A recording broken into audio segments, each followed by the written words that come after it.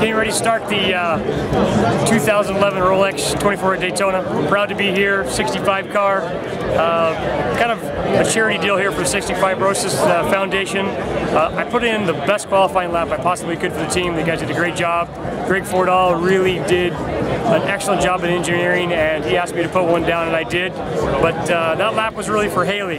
Haley is the daughter of the team owner who's got cystic fibrosis, and my job is to help get this car, keep it to the front, get it to the podium for 24 hours for her, for the team, for the crew, for everybody out there. So I'm really looking forward to it.